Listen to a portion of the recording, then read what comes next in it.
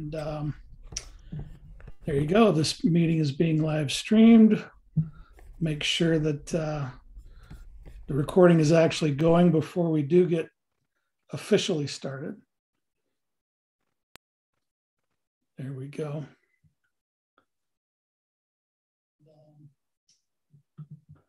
All right, so welcome everybody.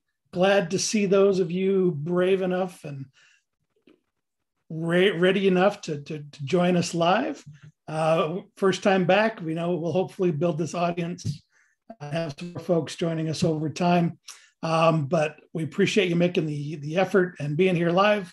We are recording this session and we'll post that to the Tuesday Tech Talk YouTube channel. But if you do have questions, feel free to open up your mics, ask. I'll also be watching the chat. So if you do have questions, put them there, or don't be afraid to open up your mics and ask a question, and we'll do our best to take care of you. So today, by the way, I'm Clint Stevens, Southwest Education Development Center. And today we've got our media mentor and Canvas queen, Chris Hott, that will be taking us through a brand new, long-awaited, very frequently asked for feature of Canvas, how to do student annotation assignments. So I will turn the time over to Chris. I'll walk through the slides as we go, and just let me know when you want to take over for a demo, Chris. All right. Okay, thanks. Okay, so let's kind of talk about student annotation tools. Go ahead and turn the slide, Clint. So, why Canvas student annotations? Let's talk first about those of you, we're all using Canvas, right? Been using it. How do we accept student submissions now? What were some of the things that we've been using in the past? Those of you that have been using Canvas, tell me how you got student work into Canvas. What were some of the things that you used, and how did that work for you? So go ahead and unmute and speak up, or put it in the chat. So I haven't used Canvas a lot, so I'm not a good person to ask.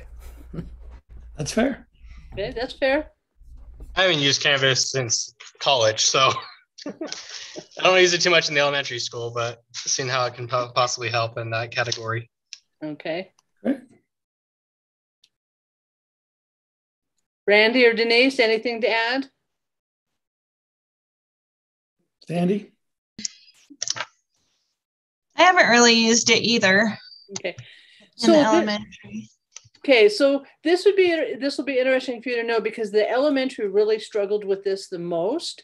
We'll talk a little bit about how it kind of started, how Canvas started with this in the next slide. But in the elementary, when teachers wanted to get that work from kids, we had some really clunky workarounds. Some of it were just hold your work up, hold it up to the camera and take a picture of it and try and submit. Can you imagine trying to grade something like that?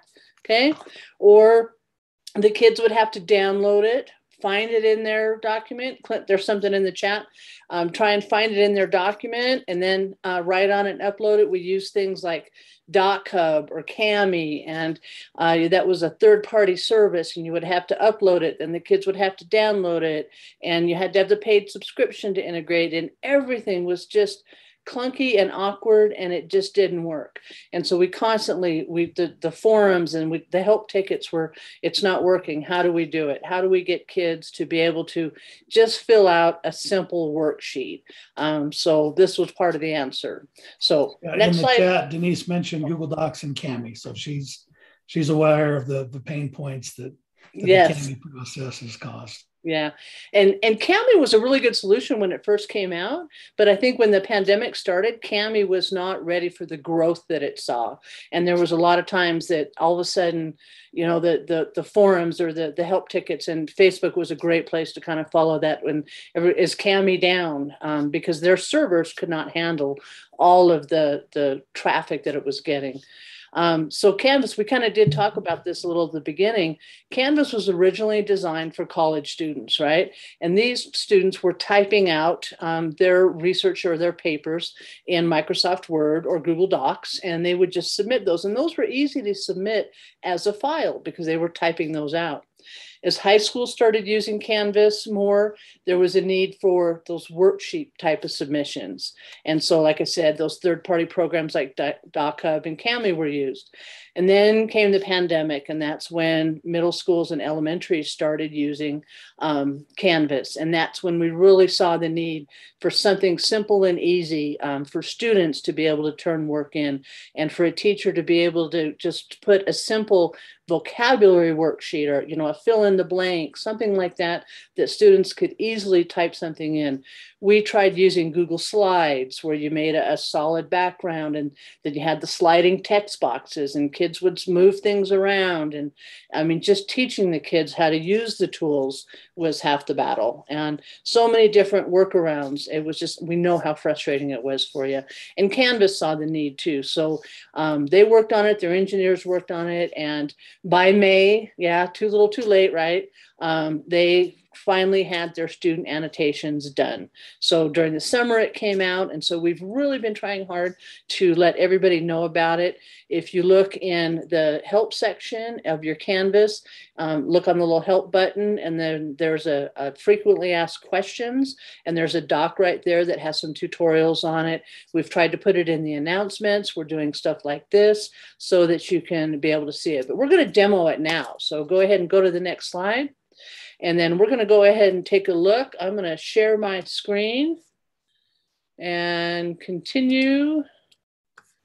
And which screen do I want to share? Where'd it go? There we go. This one. Okay, can you see my Canvas screen now?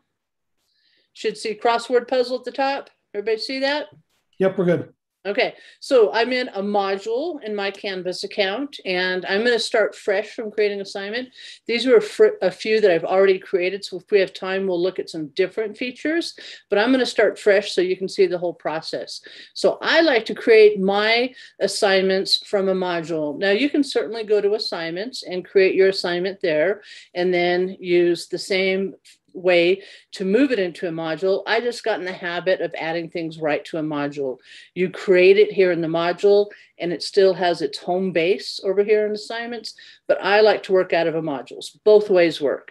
So I'm going to go create an assignment right here. And like I said, if I've already created it, I can pull from one of these, but I'm going to say create assignment, and I'm going to call this one plants.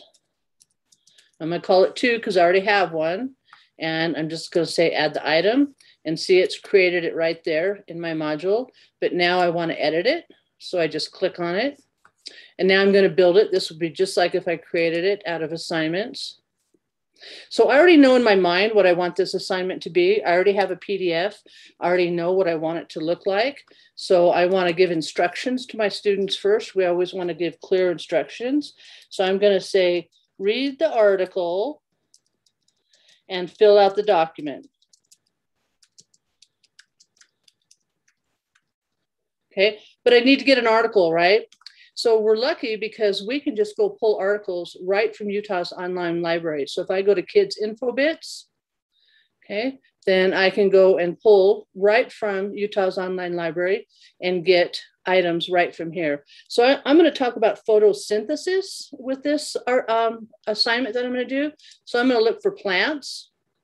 And I know that because I've already looked and I know I have this article, and I'm going to look for this photosynthesis article. And if I click on keep reading right here to go to the full article, I've already looked at this article, and this is the content that I want. So there's a button right here that says embed this document. I click right on that. Now I've got the content that I want my students to read. So that's all done. So I don't have to type in a whole lesson, put it right there. And I say how many points I want. This one's going to be 10 points. If I'm doing graded groups, I can put this in the assignment group that I want it to be for grading. And then here is where that student annotation comes into place.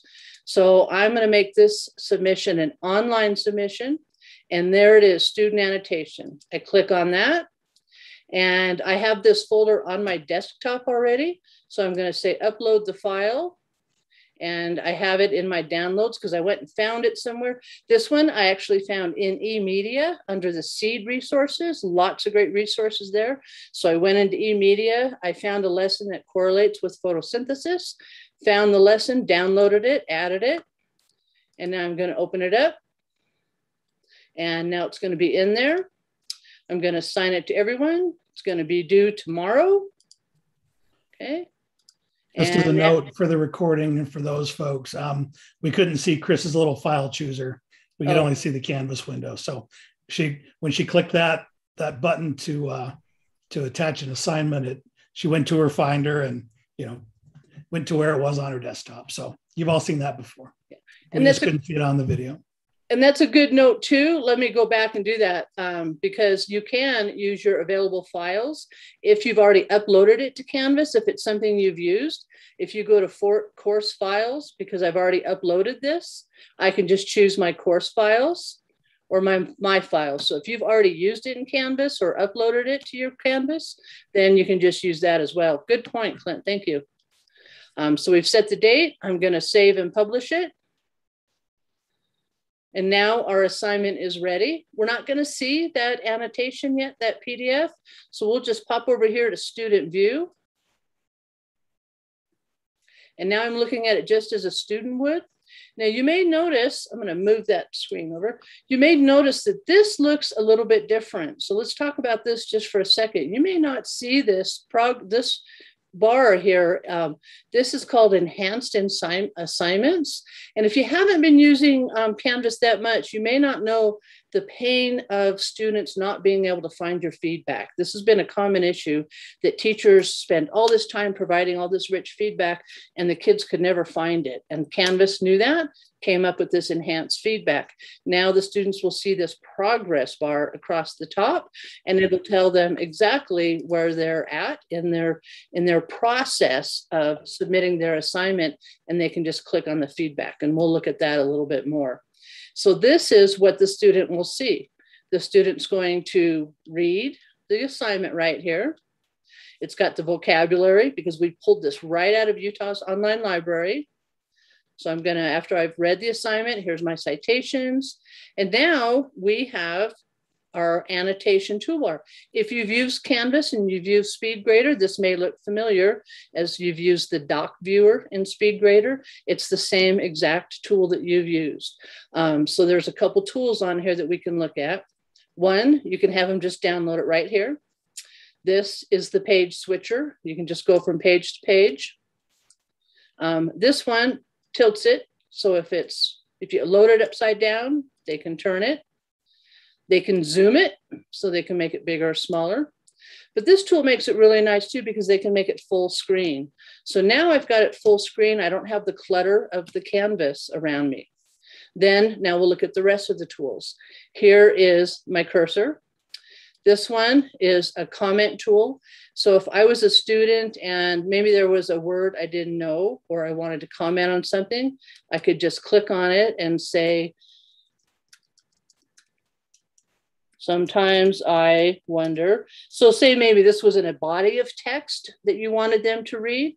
Here, this is obviously you want them to answer the question, but they could put comments in here that you could reply to as well. This is a highlighter. So if you had a body of text that you wanted them to highlight all the nouns, then they could highlight the nouns.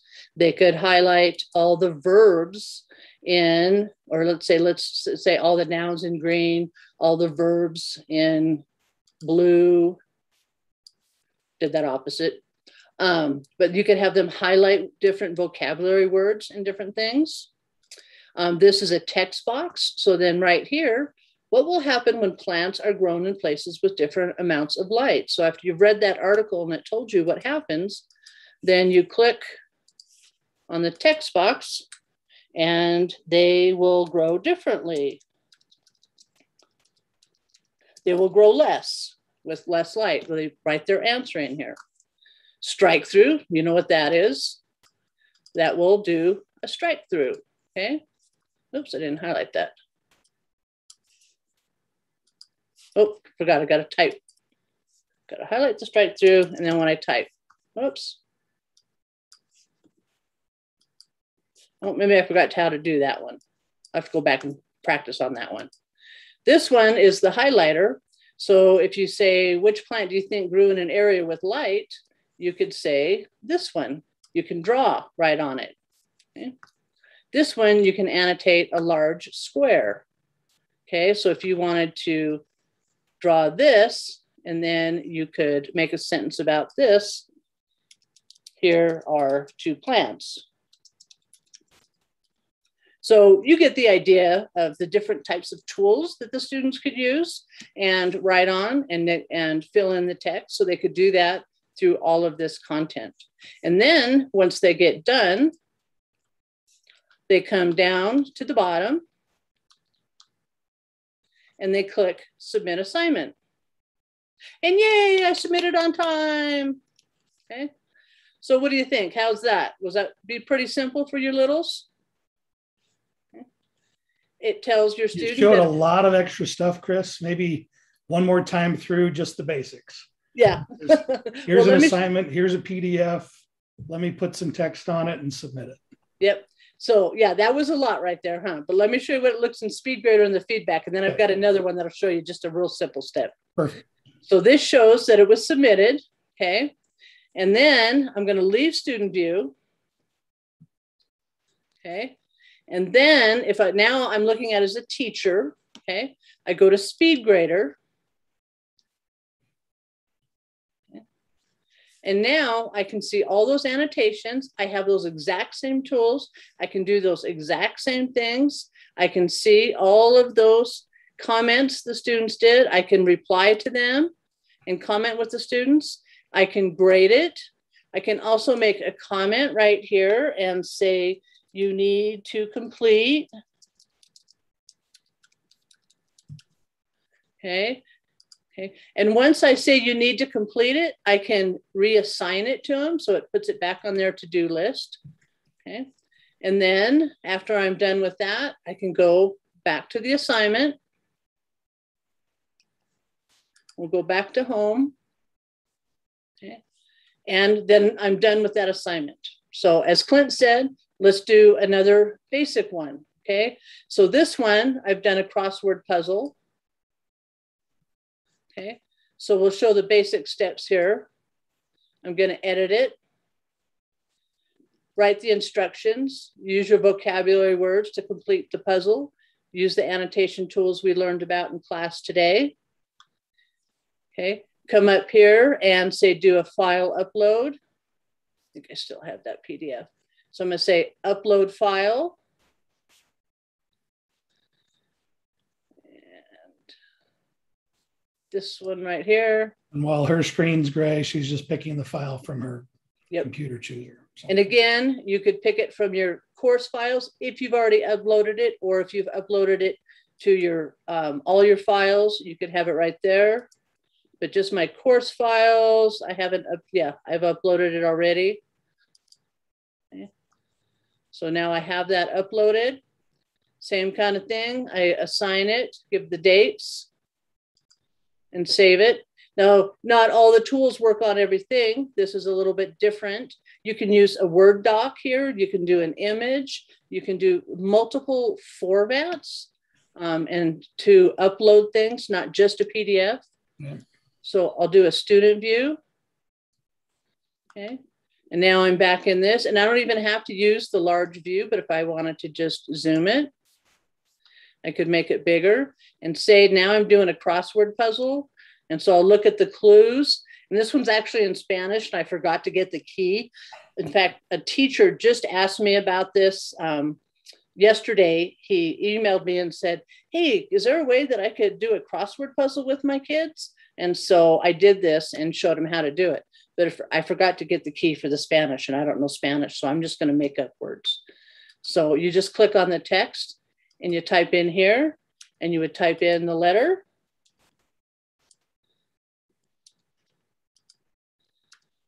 And then so the kids could just type in the, oops, I went too far. The kids would just type in the letters, and they could move them up right here. to move them to fit in the boxes a little bit better. They can change the sizes of the words. So if they need to make them smaller and bigger, so they could make them fit. That might take a little bit of manipulation on their part. But they could also draw them with the drawing tool. It's harder to draw with the mouse, and especially on a mouse pad. So that's been a little bit harder for the students. But then they could submit it that way. But the nice thing is I don't have any feedback on this one. Let me leave the student view. The nice thing is when the students are viewing their assignments, let me go back to this Plants 2 one. When the students are viewing their assignments, was that feedback view. See how the feedback shows right there? It used to be the kids had to do about 3 or 4 clicks the old way to find their feedback. In this enhanced assignments, their feedback is right here, and they can submit assignment right back to the teacher. So they can see their feedback. And if they close it, then they can see it right here. So now they have their attempt 1, then they can submit another attempt just by try again right here. So it's very visual, very much easier for the kids to be able to see what they need to do and where they're at in the process. It says right here, they need to review the feedback. We get a lot of teachers say, the kids said they submitted it. It doesn't say, or they did. I don't know if they read the feedback. This has made it a lot easier to use. Okay. Does that make sense? Yes, any no? questions? Yeah, there's nothing in the chat yet, but any comments, questions from anyone? You can unmute and speak up or drop it in the chat. Okay, we've got about 10 minutes left. I'll show this. Says, yes, very good and so easy. Yeah. This one I've already got some, I think I've got some annotations on, but here, if you're, a higher level, there's so many things in here that you can do with some of these docs, having the students write on them, highlight things, make notes in when you get some higher level docs that they can do, especially when they put them into that full screen mode. Then there's no clutter. All their tools, even if they keep moving, they're on the 5th or 6th page of the doc. They still have all of their tools. You can tell them to highlight certain things or, make notes, find out what types of animals are or what animals belong to certain biomes. Whatever type of assignment you're doing, you can color code. I've seen teachers use certain colors for different language types or, different biomes, or different, any type of factors in that content area that you're learning. So you can use these, and then when the kids submit them, it's really clear. No more having to hold up a bunch of scribbles up to the camera or anything else. I think once you start. Asked a question in the chat, if you print the doc, will the annotations print as well? I believe so. If you download it from the speed grader, all the annotations will be there. Yep, because watch, I'll download this. And it even says annotated. See, all the annotations are right there. Can't see you're just sharing your window. Oh, that's right, yeah. So yeah, trust me, they're there. Yep, all the annotations stay there. Yep, you can download them and it stays. So this is a fully integrated annotation toolbar.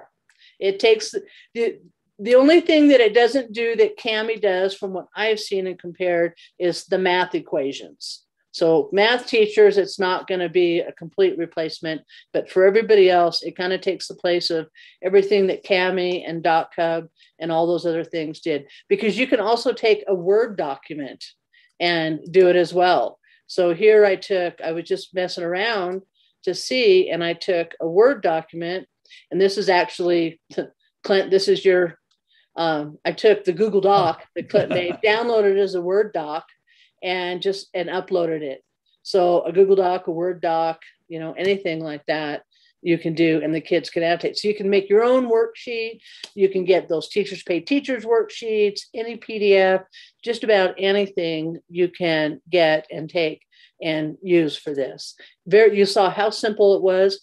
I think one of the best things is once you have these files in your course files, next year, when you transfer your course over, these course files will go along with it. So all these assignments will save.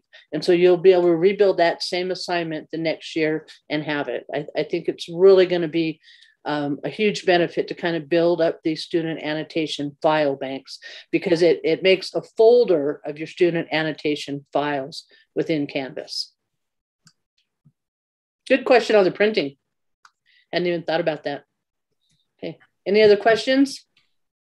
Tyler says clear as mud. That's the only question though. So, okay, I have a question. Yep. And I don't know, this might work, but I've been wondering if something would. If there was a way, so like if I have a form or like a worksheet or something that they have to complete in intervals, would this work for that? So they just have to resubmit it? Yeah, like I have a document that they need to fill out at the first of the term after we do something, and then the middle and the end. And yeah, so they need to use this for that. Yeah, you could, because if you give it unlimited attempts, they would have to go back. The only thing that would prevent that is if you were crossing grading periods over that, because once a grading period closes, that assignment is not available to them. So basically you would just have to recreate it in the next grading period. Does that make sense? Yes, unless you have another idea of what I could use to do that with. Is it different pages of just a long document, Denise? Well, it's just a form that I like the kids to keep track of. I do it out on paper of their performance objectives that we do throughout the course. So it's like a semester. And I like them to check off as they do it. And it would be so nice to have it digital rather than have it in paper. Yeah, I would just use a digital Google form and just put the link in the assignment. Yeah, you would still have to recreate the assignment every quarter, because once the quarter closes, you know, that assignment is not available to the students. You would just have to create a new assignment every quarter. But they could use the same document they've already started to fill out. Yeah, yeah, you could use the same. Yeah, I would make it a Google. Wouldn't you think, Clint? Just make a Google form, and you would just have to make a new assignment every quarter, and that's easy enough. Yeah, that's easy enough. Mm-hmm. Because I just like the idea of having it digital and then have them click on it when they're done. Yeah. And then I get a copy or download it if I need it for my documentation. Yeah. And we've talked a lot about doing some type of student portfolios where students, you know, you keep a shared document in there where it's actually, it lives in their drive and they share it with you. And yeah, there's a lot of different ways. What grade do you teach? It's high school. It's high school. Yeah, have a shared folder where they just have to, they keep it and they just share. I do that, and I do that in Google Docs, so I don't have to go through Canvas. Yeah, yeah. But that would be, they would just submit, because you could make their submission, you just make an assignment and say their submission type is an external tool, and they just have to put, or not an external tool, it has to be online. And they could be the website URL, no, file upload, no, website URL. Yeah, they do a URL, and then it brings up when they do it, the Google icon shows up, and they can just submit their Google Doc. So they for can, Google Doc, it's a website URL. Isn't that right, Clint? Yep. Yeah. A Google Doc's just the same as a website. Mm-hmm. Hey, we're getting close to time. I did drop the role into the chat, so make sure you follow that link there and make sure you sign the role and get your Midas points for being here today. Did have some other slides to share, but we'll do that next time. And so if you're curious of where this recording is going to be, or if you want to go back and watch previous ones, this session will be actually we're streaming it live to YouTube right now. So that session recording link, you can go and rewatch it right now. But I'll also make sure that it's on that YouTube or Tuesday Tech Talk playlist. That's that second link there. So make sure you sign the roll. And look at the rest of those slides, because I put some links about how to access those enhanced assignments if you're interested in that workflow too. Yeah, there's some other links and resources in the in the rest of the slides. So we're willing to hang out and answer any other questions on Canvas or anything else. But I'm going to stop the recording, and we'll stick around until your questions are answered.